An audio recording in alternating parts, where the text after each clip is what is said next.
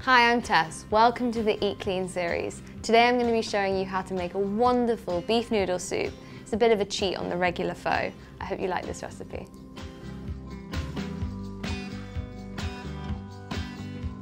So the first thing I'm going to do to make my beef pho is heat my stock here. And so I've got about 1 litre of really nice, strong tasting beef stock, which I'm just going to bring to the boil. Whilst that's boiling, I'm going to boil my eggs and also make my noodles as well. So we've got quite a lot going on the hob all at once. So boiling the eggs, I'm going to boil them for about 4 to 5 minutes so they're soft but slightly hard.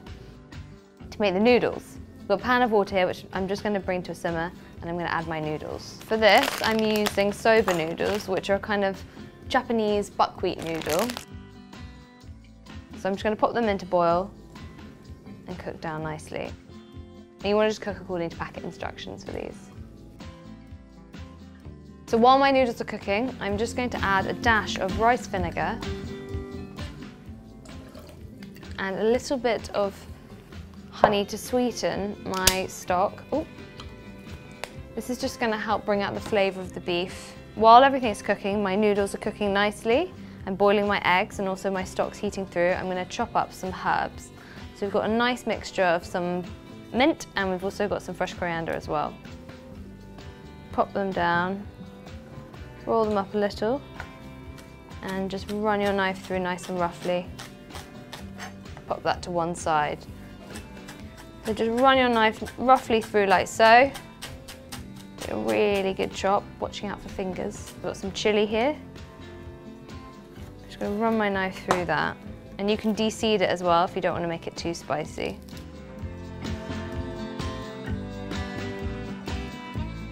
For the full list of ingredients and all the details, you can check out the full recipe on the website. I'm just going to chop up my spring onions as well, just roughly, into little discs.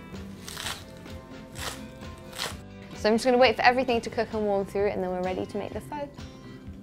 So I've just drained my noodles and I'm now going to pop them into the nice stock.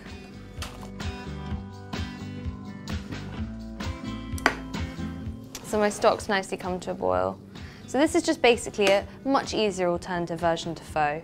I'm going to add about half my spring onions into the broth and the same about half the mint and half the coriander as well. I'm just going to pop those in. To serve, I'm going to take my tongs, get a good amount of noodles in the bowl.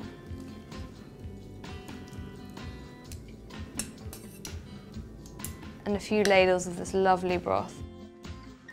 So this is quite a comforting, warming kind of dish. It's good for long days, something soothing. So we're going to finish with a sprinkling of a bit of extra spring onions, some fresh chilli as well, some extra fresh herbs, and also got a beautiful boiled egg there. We've got some nice slithers of leftover beef from a roast this weekend. You can use any leftover roast meat you want. There you have it, my delicious beef noodle soup. What a recipe. Comforting, delicious, fresh, zesty, and super healthy as well. If you do check it out, do make sure to tweet us, hit subscribe for more wonderful recipes, and I'll see you again next time.